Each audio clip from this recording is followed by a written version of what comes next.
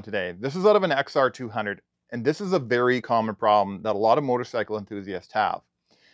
The spline on your shifter fork goes, or the spline on your kickstart goes. And in today's video, we're going to take you through all of the steps that I take to fix this up and get this guy back on the road.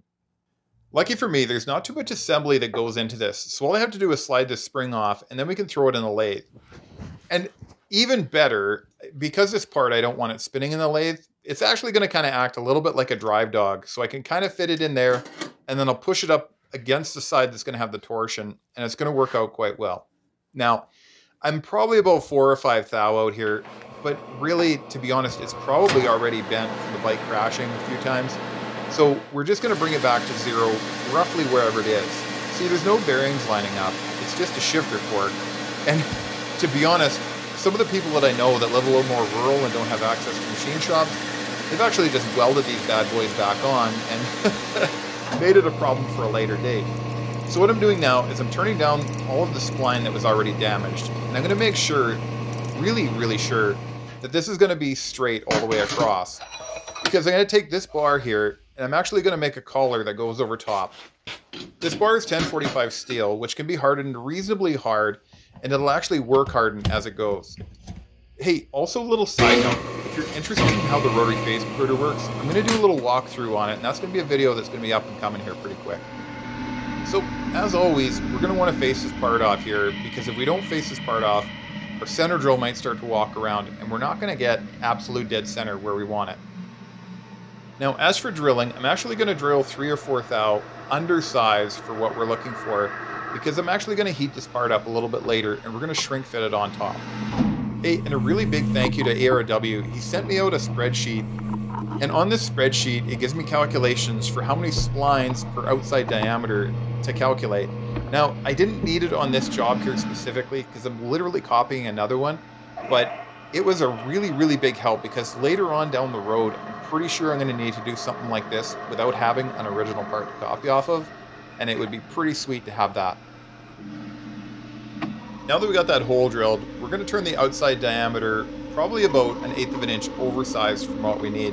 The reason for this being quite a bit oversized is pretty simple. Once we heat this up with a torch, we're probably going to distort the metal a little bit, and we don't want to have it kind of wobbly on size, because there's no way we'd be able to clean it up. Now, I also know what a few of you guys are thinking. I'm probably breaking the rule of the 3-to-1. You know, like for every inch of diameter, you only can have 3 inches sticking out. I've got a bar in there, and it's probably about 2 feet long, so as long as I'm running at the right speed and I don't hit that frequency, I'm usually pretty okay. I mean, this is a 1-inch bar, it's going to be pretty hard to bend. But in saying that, it probably wouldn't have hurt to throw that tailstock in there just to hold it all together. So now that we got her on size, you know, roughly, we can probably start cutting a bit of a shank down on this. Now, the reason for cutting this shank down is pretty simple. I'm going to heat that up pretty hot. Actually, in the grand scheme of things, I probably overheated a little bit, but no big deal. It still works in the end. And I don't want all that heat to kind of conduct down into the chuck and away from the work. So that's why I'm turning this down at a bit of a funny angle. And I didn't turn it the whole length, in case I didn't mention that in the first place, because you want to work from unrigid to rigid. If you want something to be super accurate, or reasonably accurate, you want it more rigid rather than less rigid. Now, if I had turned this whole length down here, I think over the 2 or 3 inches, it would have been wobbling at the end all over the place. Now, I'm just going to take a small dry run at this to see if it's going to line up and everything is going to go. And it really wants to go in there for sure. But experience has taught me numerous times always to check the length on anything you're doing and double and triple check it. Because there's nothing worse than pushing a part into something and then not being able to get it out, or spending the rest of the day cutting it out of there. I'm pretty sure this has happened once or twice. Now, experience has taught me that if you're going to heat something up, you want to heat it up evenly. And that's why I've got the lathe running at a low speed.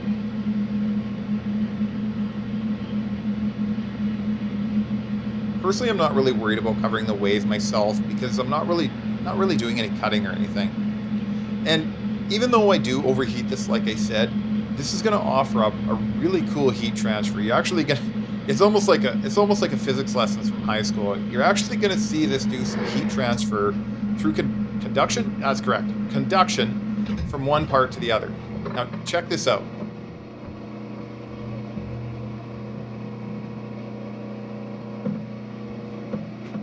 And in case you're wondering why I heated that up, I'm pretty sure most of you know why, but I'm going to explain to you anyways why we did that.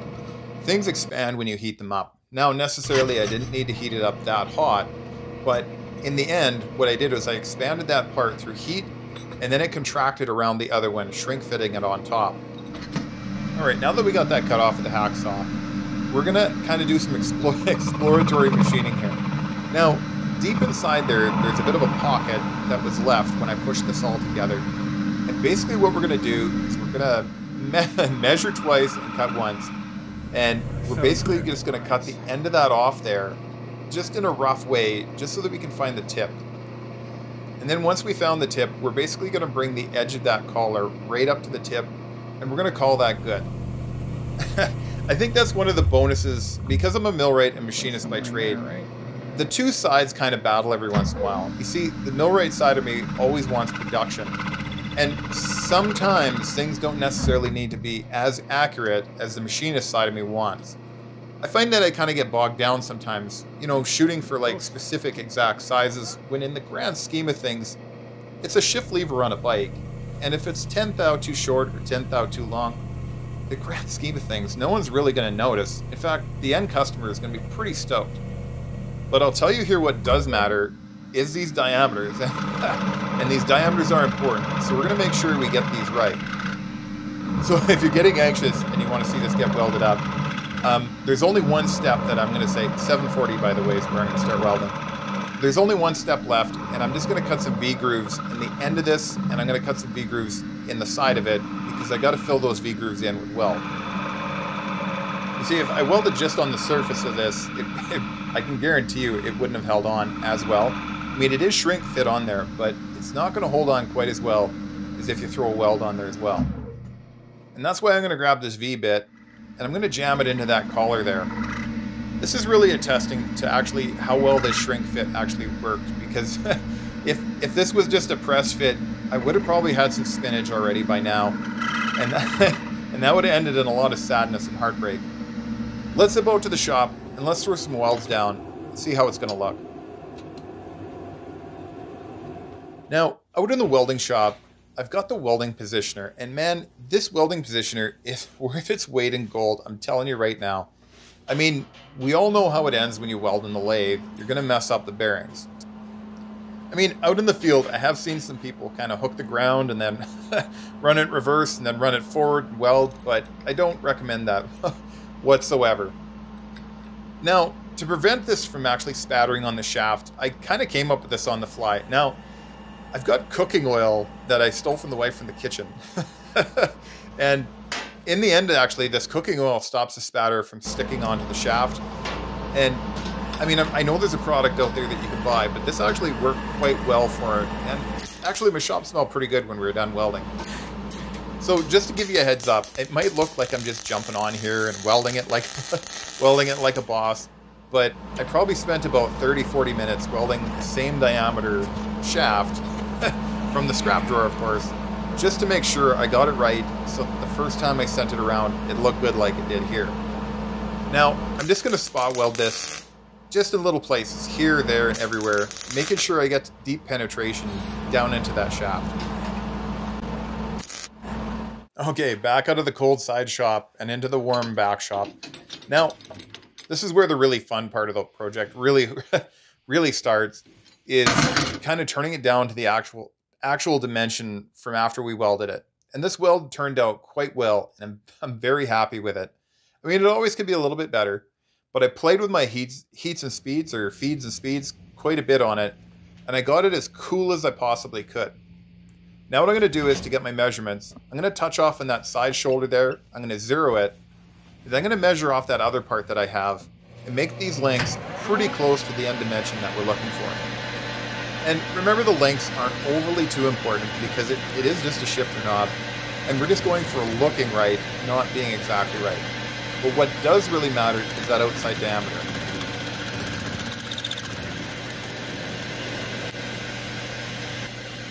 Okay, now that we got that length worked out, let's move on to the outside diameter. Now, the first step I'm going to take here for doing the outside diameter is pretty obvious. Got a really rough outside because I put some heat to it with the torch, and then we welded it, so it's going to be a little bit warped in some ways. So we're going to take a skim cut here and just check to see what we're actually working with here. Now, if you listen to that, you can actually hear it cutting and then not cutting, cutting and then not cutting. Let's turn this off and let's have a quick look at what we're working with here. And then we can probably see the pattern. Now, just this momentary spin down, you actually see a dark spot and a light spot. And that tells me I got to go a little bit deeper on this before we can actually start measuring the outside diameter. And you'll know when I take this cut here in a second here, you'll actually know because you don't hear that squawking noise on and off again. And it'll feel a little bit smoother on the handles of the machine as well once you've got to cutting the full diameter and you don't have the egg shape anymore. I often tell my kids when they're running machines that you have to listen to the machine sing. Most of the time the machine's singing a happy song, and when it's not singing a happy song and it's singing a sad song, you need to find out the reason why it's singing the sad song.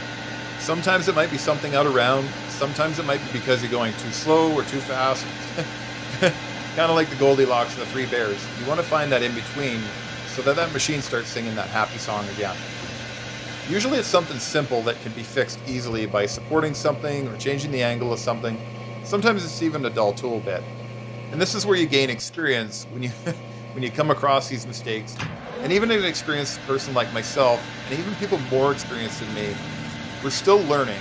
And the minute you stop learning, you're not actually going forward anymore. You're actually going backwards.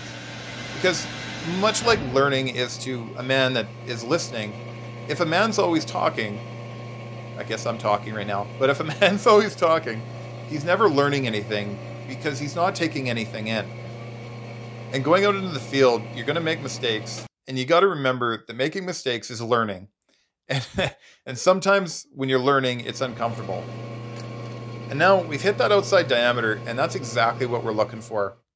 This knurling tool, speaking of what we're looking for, is perfectly what we're looking for. It has the same profile as that spline on the motorcycle, and I have a strong feeling that if we roll this with the same dimension, we're going to get the exact same part, and this is probably how they make it in the factory. I mean, could you imagine cutting one of these by hand with an indexing machine? It would take you forever. Also, side note, if you notice how I'm hooking this up here, the third bolt down is actually a backing bolt on this knurling tool, and then there's only actually the two front bolts you see there are actually holding it. Now, what I'm going to do is I'm going to spin this turret over, and I'm actually going to look in between there, and I want to get an even gap in there. And now that I have the even gap in there, I'm going to throw this ruler in here, and we're going to set our height. Now, if we have our height perfectly set right, that ruler is going to be straight up and down. If you want to know more about knurling, actually, check out some of my other knurling videos. I've actually go a little bit more into depth than what I'm doing here. And there's actually some really fun projects that I work on. Now, there's a bit of learning in here. I'm going to take a little test knurl on this. And then I'm going to look up real close at it. And you can actually see the pattern working evenly there, the full width of that knurling tool. Now, this means that I'm actually parallel with the work, which is important because if you're not parallel, it's going to be putting more pressure on one side than the other. Now, my dimension is actually going to be a little bit out here. It's actually going to be a little bit bigger. Now, I can actually tell this because it's going to double knurl here. Normally, you would pick it up perfectly on the first round, but for some reason, it's almost like a half a tooth out. And when I stop this, you're going to see what I'm talking about here. It's actually double knurled, okay? So it's actually a finer tooth pitch than what's on the tool. So what I'm going to do to overcome this, and I don't know if this works in all cases, but I'm just going to run this over a few times back and forth, and it's actually going to cut down the diameter of this. I have a feeling this is only going to work for a single point knurling tool, like a straight knurl, not the crosshatch type. What's actually happening here in the process, when I stop it here, you can actually see shavings kind of shaved off from the top of this. And then I'm going to tighten this up one more time, and then we're actually going to start to see it start to cut the correct manner that we're looking for.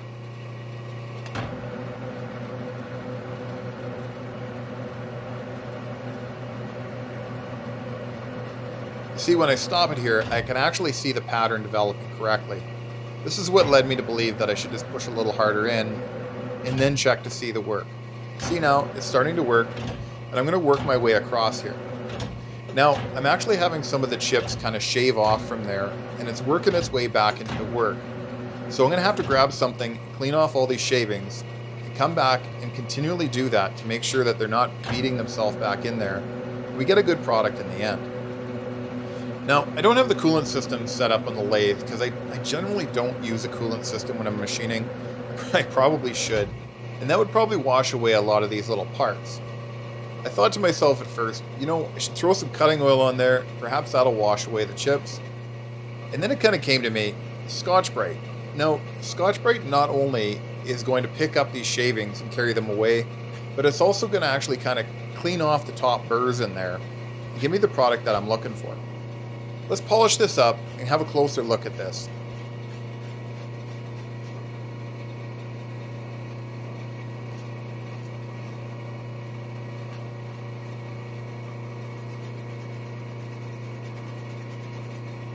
Now, I'm pretty happy with that, actually. This has turned out quite well. I think we're going to run this over one more time just to make sure that we got a good cut in there and kind of to grind out some of those patterns that we didn't really appreciate in there and give us the final dimension that we're looking for. We want this a work of art for the customer, right?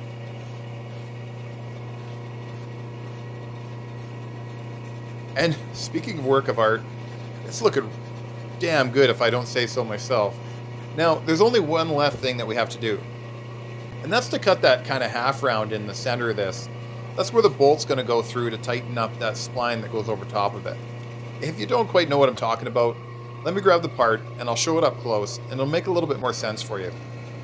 See, this is the bolt that's going to go through there, and if you look through there, that bolt actually kind of touches the shaft there if I wouldn't have cut that groove out in there. So let's grab something similar diameter and cut this groove out of there. And actually, here's a good learning moment for you here. I'm going to line this up in the center here. And you see that tool bit that I have in there? It has quite a bit of a rake on it. It was used for a different job.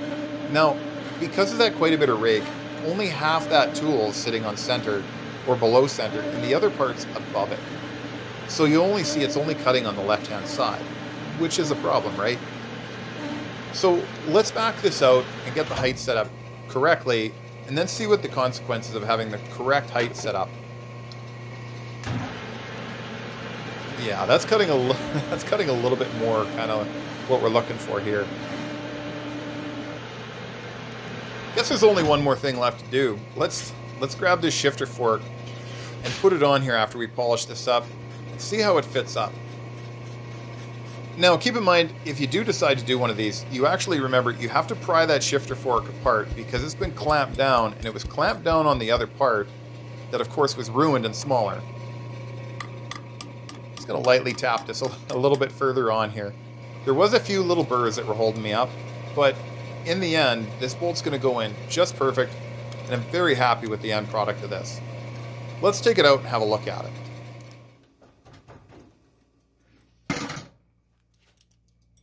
Man, this looks really good, and I'm pretty stoked on how it worked out. This is the one that I made here, and this is actually another one that was given to me as well, just to size up some of the dimensions. I think this project turned out quite well, and I'm glad you liked the video, and here's another video I think you're really going to like. We'll catch you on the next one.